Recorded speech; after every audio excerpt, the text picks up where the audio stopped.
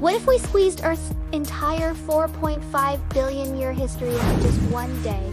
Let's find out. At midnight, Earth is born. For hours, nothing but rock and gas. The first signs of life, tiny single-celled organisms, don't appear until around 4 a.m.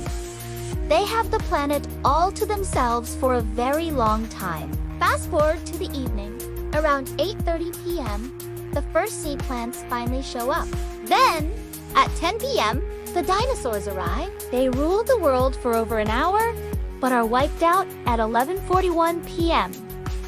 So, where are we in all this? Humans, ... Well, modern humans don't appear until 11:59 and 58 seconds p.m.